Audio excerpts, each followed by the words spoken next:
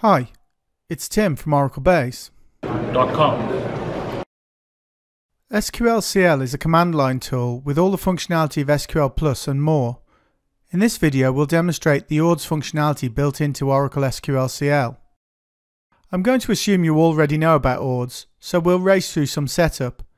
If you're new to ORDS, you should probably check out the links in the description before watching this. We create a test user called TestUser1 and grant it the create session and create table privileges. We connect to the new user and create the emp table. We insert the usual data and then we can set up some services to demonstrate the SQLcl functionality. We enable ORDS for the TestUser1 schema and assign a base path of HR. This is a schema alias used in the web service URLs, which lets ORDS know it's dealing with objects in the TestUser1 schema. We define a service with a module name and base path of REST v1 and a pattern of employees. The handler for the service associates the HTTP GET method with an SQL statement. It's not important what it does, we just need a service definition to display. We create a second service that is similar but has a module name of REST v2.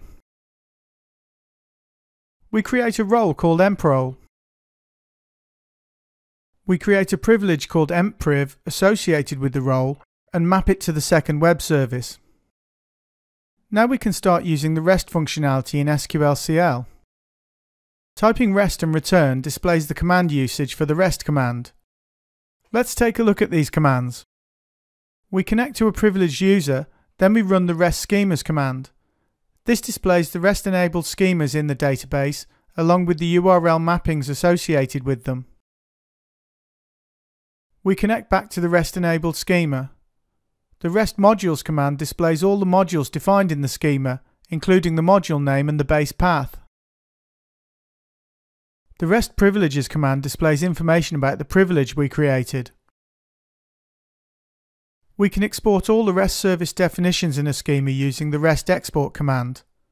The output includes the enable schema call, as well as the define module, define template and define handler calls for each service. Even though we use the shortcut syntax to define the services, they're exported using the full syntax. We can display the definition of a single module by including the module name in the REST export command.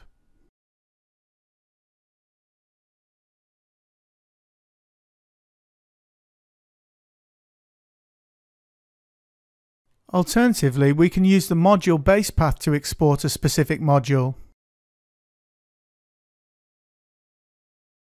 These are quite handy additions to the basic command line functionality. Thanks for watching. As always, there are links to articles containing lots more information about this subject in the description box below.